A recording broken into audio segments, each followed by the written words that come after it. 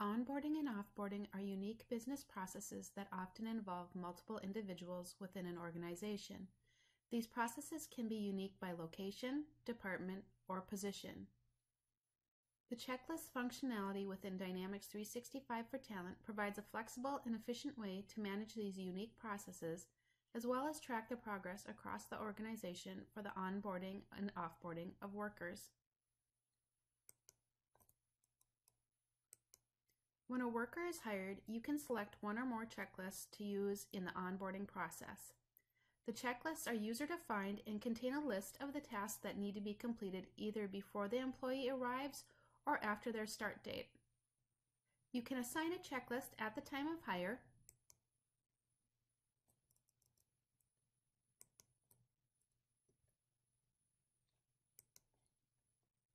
or you can assign a checklist after the employee has already been hired.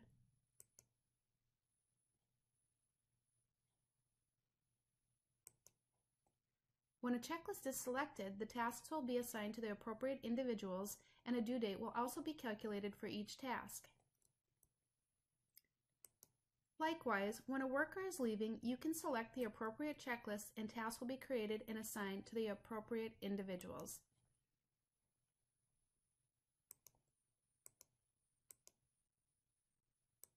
Now let's take a look at the setup.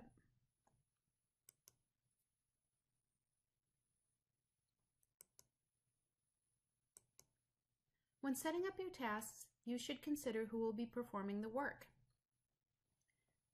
Tasks can be assigned to a specific worker, a position, a group of individuals, the manager of the impacted employee, or the employee who is joining or leaving the company.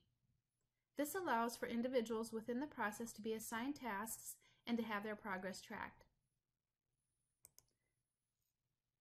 Tasks can contain links to external websites, link to forms within HR Core Talent, or to the employee self-service forms for the employee to complete themselves. Instructions can be added as well.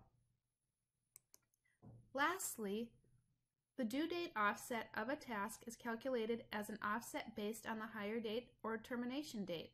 For example, assume that a comp and benefits manager must prepare a compensation package 3 days before the employee's start date. The task created will have a due date relative to start date of -3. Therefore, if an employee's start date is May 5th, the task will be due on May 2nd.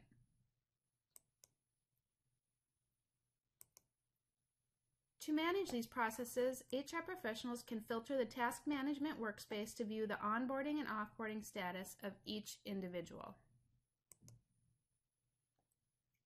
For example, within the onboarding process, HR professionals can view the individuals who will be joining the company soon and those that are recently hired.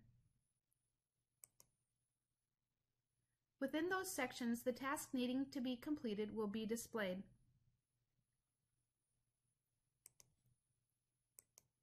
The task status can be updated and the tasks can be reassigned.